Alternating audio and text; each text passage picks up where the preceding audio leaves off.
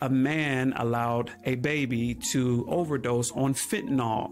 Welcome to the Metaverse Bible Study Podcast on YouTube, where the news and the Bible meet in one place. I am Bishop D.D. Lattimore, and if you want more of this content, click this notification bell and you will subscribe to our channel. Fentanyl is a painkiller. With it being a painkiller, the baby had access to the painkiller and overdosed on it.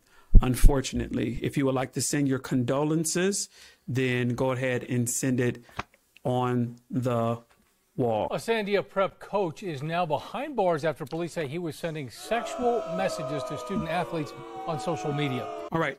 Some of you old people just need to go ahead and get off of Snapchat because you have this man named Felipe, track and field coach Felipe, and he is starting to send terrible messages, nudes to a minor on Snapchat.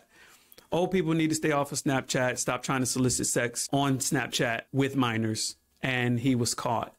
The moral of the story here is that people just need to stay in their lane, okay?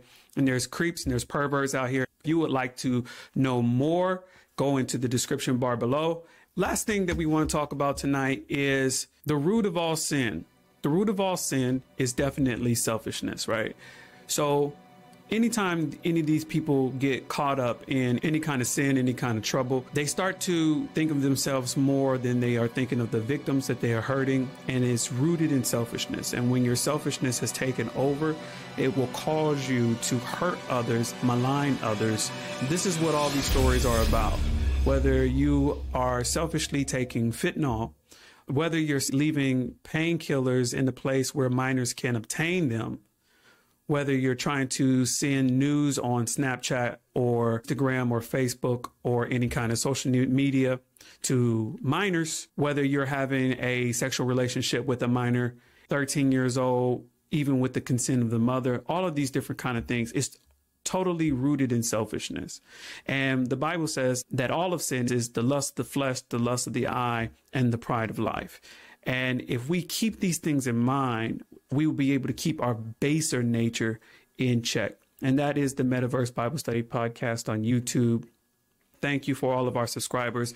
If you would like to know more about these stories, then you can go down into the description bar below and you can click on each one of those. The links will be in the description bar.